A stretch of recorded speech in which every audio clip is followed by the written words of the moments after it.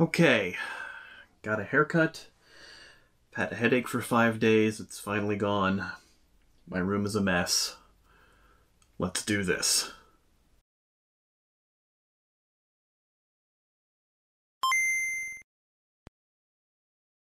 Greetings, Internet, and welcome to another episode of A Comedy Musician Reacts. My name is Insane Ian, I am a comedy musician and comedy music fan, and today we are celebrating the release of another comedy music album. Now, as many of you know, the past couple of weeks I've been talking about Ninja Sex Party's new album, Level Up, which is released today everywhere. But in addition to that, we have another new comedy release from Ian Lockwood. His EP, Not Like Other Girls, also releases today, and we'll be taking a look at 2 music videos from that. The title track, unfortunately, I'm not checking out because I already saw that music video when he performed it live at FumpFest, which was an amazing performance. But you can check that out on his channel. We have reacted to his I Don't Think This Is the Club on this channel, which is fantastic. But now we're looking at 2 different songs that are from his brand new EP. We're first looking at No Homo and then Your Dad, which almost makes a sentence in a weird, sick kind of way. No homo, your dad. Whatever, sure. Well, you know. Anyway, if you like this sort of content, please like, share, comment, subscribe, and if you really want to help the channel out, consider supporting me on Patreon, where you get to see these videos early, get some of my own music, and all sorts of other cool things like that at patreon.com/insaneian. Of course, I will be pausing so that I can actually react to these videos. If you want to see these uncut and without me yammering all over them, links to the videos are in the description below. All of that out of the way, let's dive in. The first video, No Homo. Gee, I wonder what this could be about.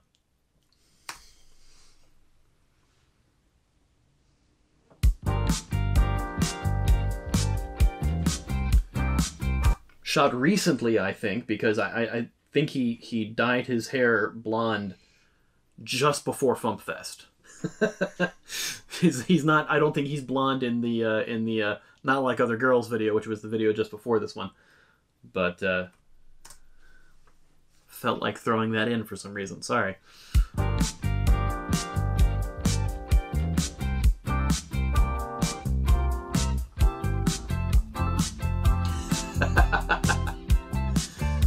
A plane landing or taking off. I've been down. My girl took a one-way flight, but now I got my boys here with me. And it is him playing every person again on a green screen, just like the I Don't Think This Is the Club video. The one with the football is just giving me football player vibes from Dragon Slayer from Ninja Sex Party. The whole America outfit, the wigs and the beards this time are exceptional. Wow, that is a look. The dude is wearing a shirt, a tank top that looks like a beverage cup. A beverage cup. I am without the words today. Sure, that's fine. I'll jump it back a little. Right, now it decides to do a single frame when I hit that button. Never did before. Sure, cool. That's groovy. I've been down. My girl took a one-way flight, but now I got my boys here with me. We're making the most of the night. Let's go crazy. Let's get wild. I'm feeling amazing. Let's go for a drive. Just the visual of the car with all of them standing up in it. Is it a convertible? It kind of doesn't look like a convertible. It just looks like they're all suddenly coming out of the roof of the car. And that's a lot of people that are just kind of hanging out in the back of this. They're standing up in the back of a car. That's not physically possible is what I'm saying, and that's what makes it funny to me. most simple. of the night. Let's go crazy. Let's get wild. I'm feeling amazing. Let's go for a drive. We're all looking fire, especially Ray. When he and I lock eyes, well, I just gotta say, bro, you're looking tight and fine. No homo. I can't get you off my mind. No homo. I just realized I've actually heard the song.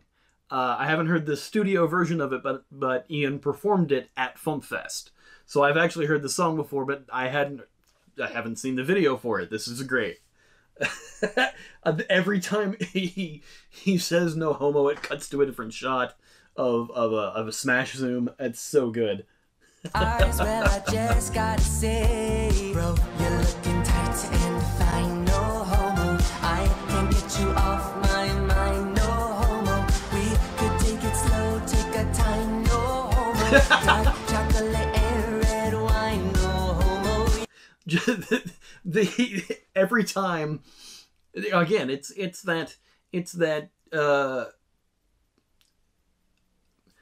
how do I best explain this? It's that uncomfortable heterosexual guy who he's uncomfortable in his own sexuality, that he can't compliment another dude without saying, "Oh, I'm not gay, no homo." I hate the phrase "no homo," but when used for comedy purposes, cool. Especially if you're making fun of that trope.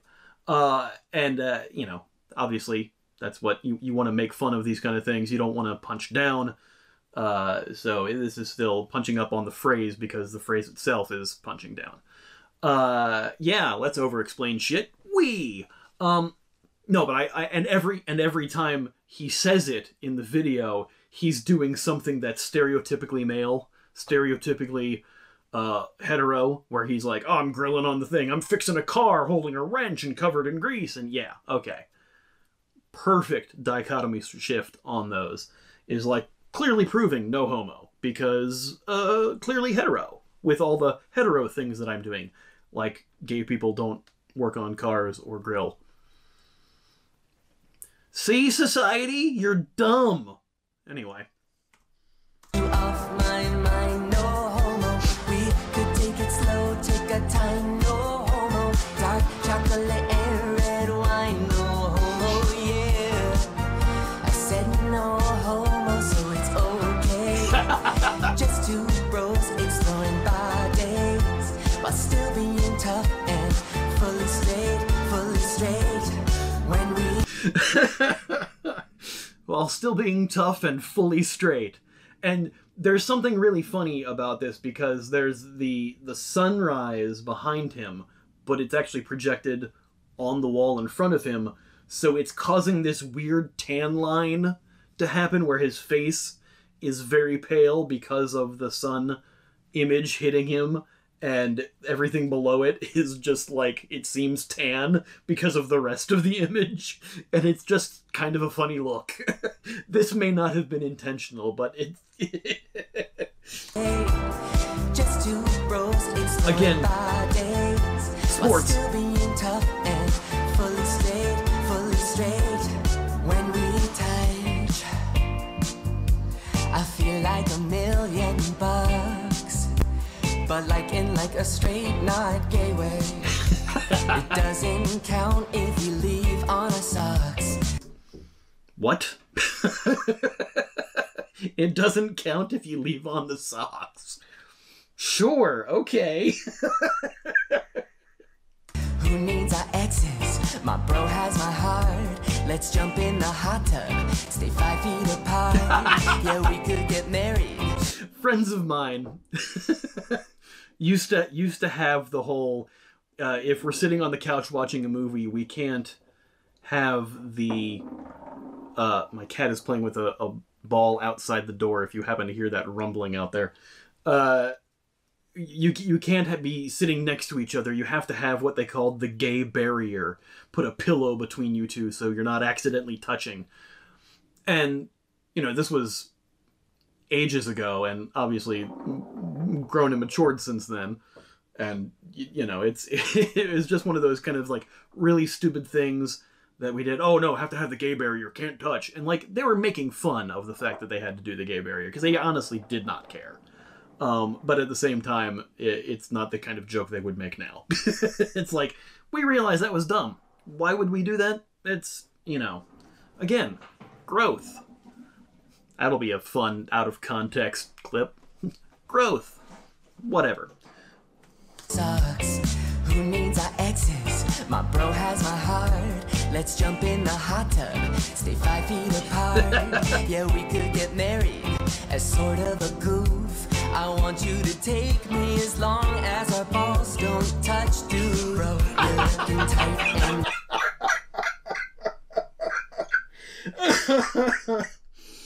Oh my god. That is so funny. Number one, using the football and basketball as the balls visual of two people in bed, clearly in flagrante delicto. But, you know, you can take me as long as our balls don't touch. So we can have sexual relations, coitus. You can bang each other as long as our balls don't touch. So clearly, sex with another man, no homo, unless their balls touch. That's the only degree of homosexuality. Absolutely hilarious. Also, one of the things I loved doing to friends of mine was what we called the uncomfortable hug.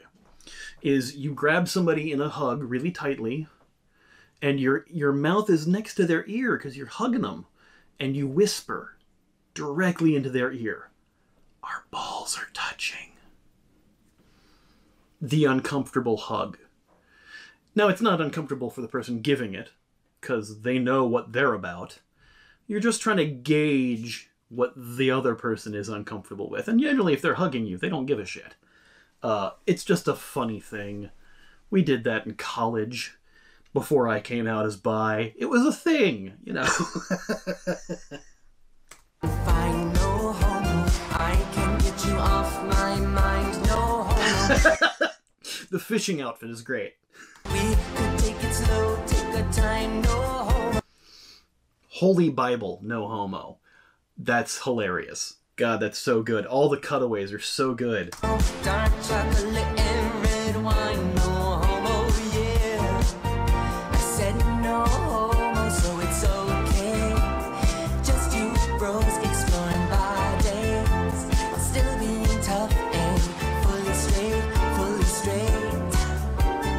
What if it were the 18? He kind of looks like Ryan Reynolds in The Notebook with the cap and the thing and the stuff. Just in that one shot. I don't know why. Not Ryan Reynolds, Ryan Gosling. What am I saying? Whatever. Yeah, it's just a great video. Tough and fully straight. What if it were the 1800s? We grew up as childhood companions. Your family's estate was right next to my family's farm. Oh, just you, the only one I'd show my poems to. I like how they've like framed this as a romantic comedy kind of thing. And just all the green screen effects. They're so like clearly green screen effects, but still like quality enough that they're like, yeah, we're winking at you. We know the effects are what they are, but at the same time, it's still giving the message of the video. I need to get better with my green screen. That's all it is. I just need to get better with my green screen. It was right next to my family's farm. Oh, just you, the only one I'd show my poems to. My father said books were distractions. The only one I'd show my poems to is also a great line. You're really world building in this breakdown. I had to learn how to do agriculture. And your mom saw us laying in the grass, trading whispers, holding hands, took you in and No binoculars, just going like this. That's great. told your dad the next day you had a fresh bruise, took you to St. Andrews. I'd never see you again. and suddenly it was 10 years later. You were a well-known pastor by profession. A humble farmer wanders into confession, and he's sweating and he looks dirty and tan, and it drives you crazy when he enters the confessional. Breathing heavy, stressing, he'll tell you, I'm a sinner, but I never stopped writing. Just take the poem I wrote on the day that you left, and you said you did. This is just a whole story. Man, this whole bridge breakdown has become its own separate narrative that is so genius. like it's so far pulled away from the song itself. Like, it's still like a dude who's clearly straight, you know, getting in touch with his feelings about one of his bros, and then like it becomes this whole like romance novel narrative of the farmer boy and in the 1800s, and you know, his friend that he shares his poems to, that he's secretly in love with, that has become a priest and is now, wow, that's we've gone on a journey, and this song is only 4 minutes long and we're at 3.5.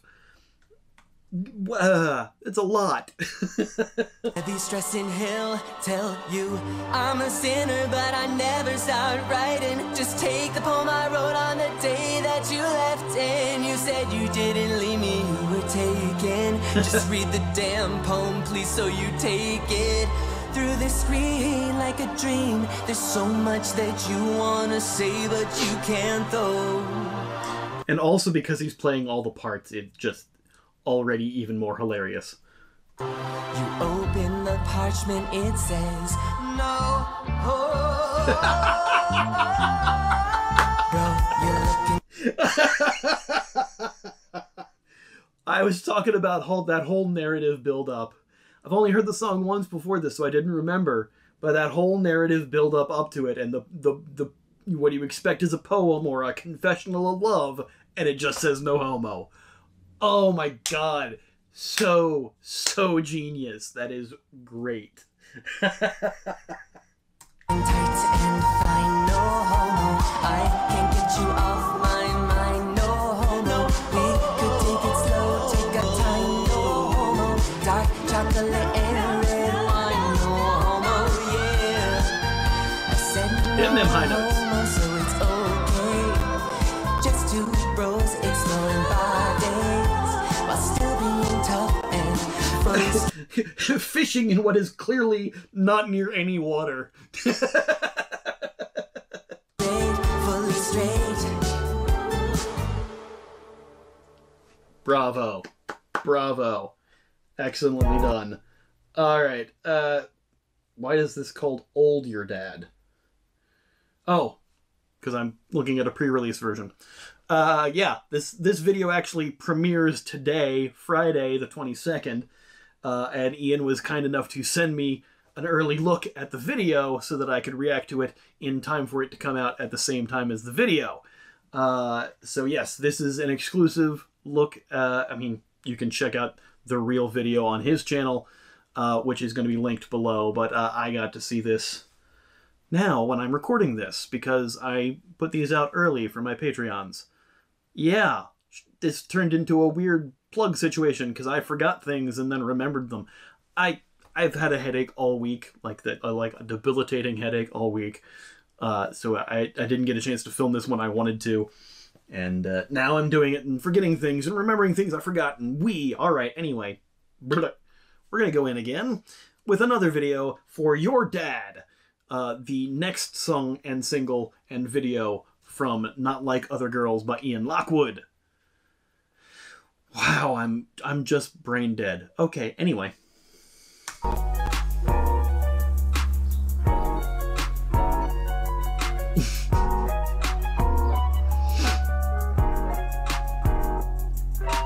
Thank you for taking me home. We're all alone.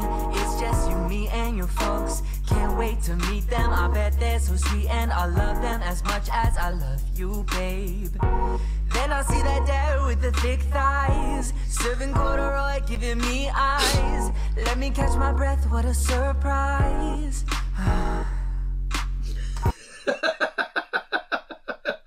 already, it's exactly what I expected it to be.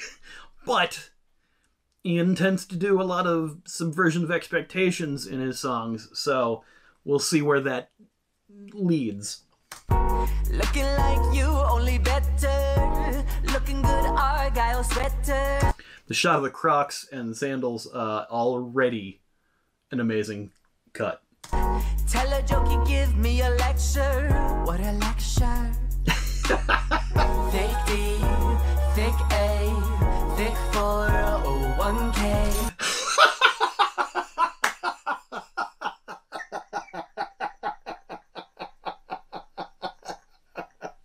Oh my god, that is my favorite 3 lines. It's such, I mean, comedy is built a lot on the rule of 3s. And you have, when writing a comedy song, especially, first, second, third verse works on the rule of 3s, as you have the joke, you have the escalation of that joke, and then you have the extreme escalation of that. And thick D, thick A, already very funny lines to be sung, but moving that to thick 401k, holy crap.